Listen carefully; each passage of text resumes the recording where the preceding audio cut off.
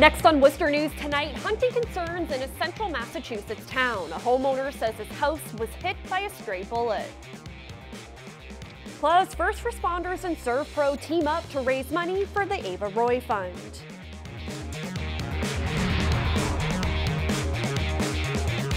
Good evening and thanks for joining us. I'm Olivia Lemon. A lot of people may be enjoying a vacation during the holidays, and we had a nice sunny day for the post-Christmas shopping crowd, but there is stormy weather heading our way as we move towards the end of the week. Meteorologist Tim Kelly is here now with the first check of our forecast.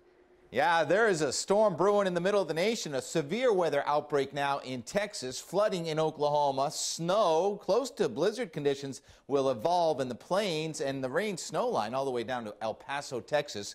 Then there's more energy off the Pacific, so we're fairly quiet. Although there is a burst of snow in northern New York, parts of northern Vermont. It's a weak front that's going to come in, and that's going to weaken. I'm not expecting snow, but there are a couple of snow flakes in the air tonight with passing clouds, and colder air is coming in. Initially this evening, not as cold. Temperatures slowly fall through the 30s into the 20s, then kind of get stuck in the low 20s tomorrow morning, 8 o'clock. It's about 23 degrees. The wind is mostly light. It's from the north initially. It may come in from the east a little bit as we go through the clock, through the time here. 11, 12 o'clock, lunchtime, we're almost to freezing. Now, that forecast is more for the airport. Downtown, we should get to about 34, 35. Then the clouds fill in. It's tomorrow night after midnight, ice to rain on Friday. And then we'll talk about New Year's coming up in a few minutes. All right, thank you, Tim. A West Boylston neighborhood is on edge. They are concerned the state is allowing hunting too close to their homes. One homeowner says he found a hunter's bullet inside his house. Our Chandler Walsh joins us live now from West Boylston with more. Chandler? You're live. Olivia, Gary Holland, whose home was hit, lives just yards from where hunters enter the woods to hunt. He says when the season began, he expected an incident like this would happen and is concerned if the hunting continues, something more serious could happen down the line. Gary Holland points to a bullet hole on the side of his house. He says it was left by a hunter in West Boylston this month. Holland and his family were at their Malden Street home when they heard 3 shots and knew one was too close for comfort. We investigated and I saw a bullet hole on the outside of the house, and my daughter walked inside and she found the bullet on the floor in the kitchen. Holland says hunting isn't safe near the residential neighborhood and wants it to end for the safety of neighbors and their pets. He was expecting an incident like this would eventually happen. This particular hunter maybe was negligent, or I've also heard the theory that this was a miracle bullet.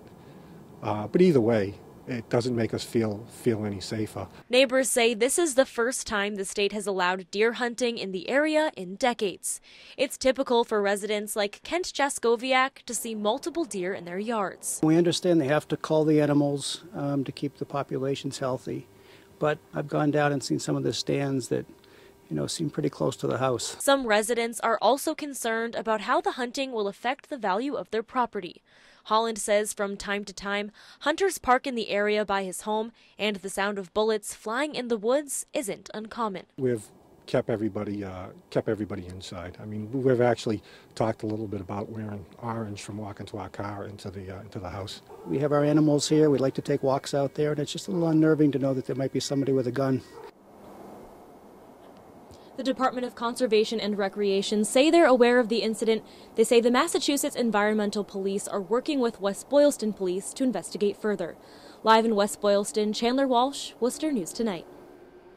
A Worcester man is facing several charges. Auburn police say he broke into his girlfriend's home and assaulted her early Christmas morning. 30-year-old Hugo Solano was held without bail Wednesday at his arraignment. Police say officers arrived to the home on Rochdale Street shortly after 1 a.m. Christmas morning for a report of domestic disturbance. The female victim told police her boyfriend Solano had beaten her before throwing her Christmas tree off the porch and running into the woods. Police searched for about 2 hours before finding the suspect. The victim suffered minor injuries. Solano is due back in court Monday for a dangerousness hearing.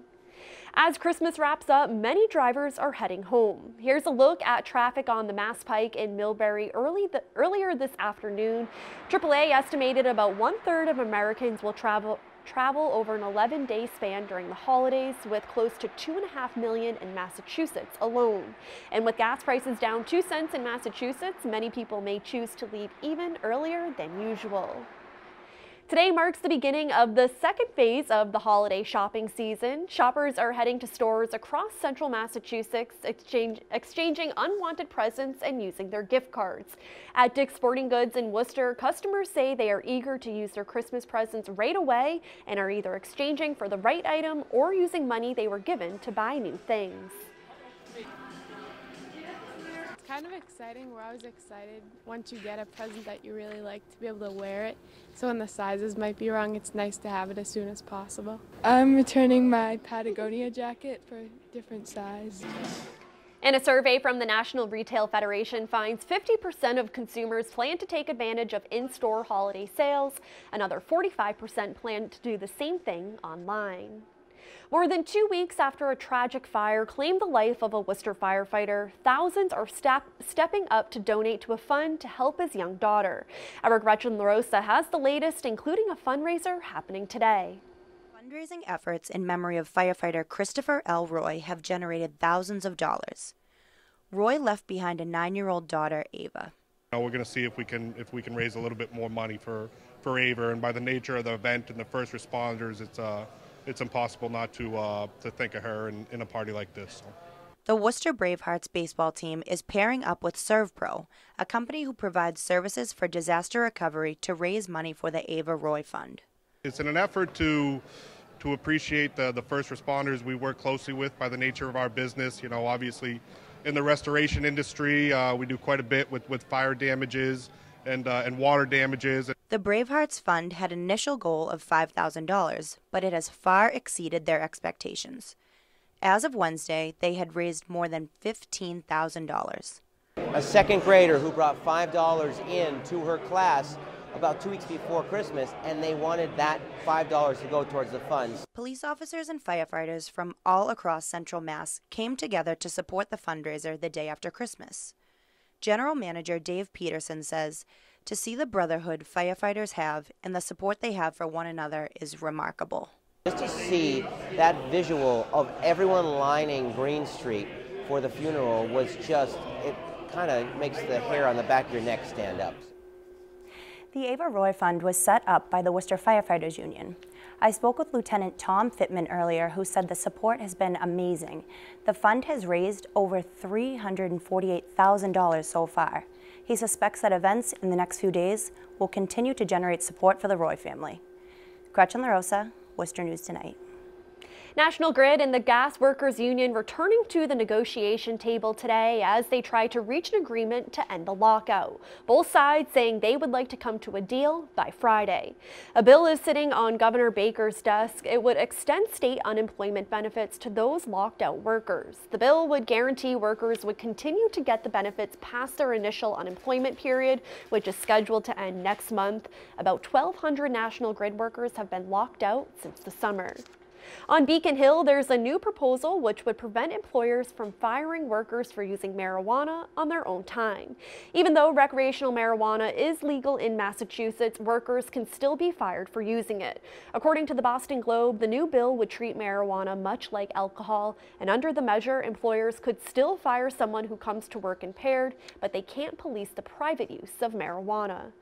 Today is the first day Worcester residents can drop off their Christmas trees. 3 drop-off sites are open throughout the city until January 6th. There is one on Millbury, Chandler, and Clark Streets.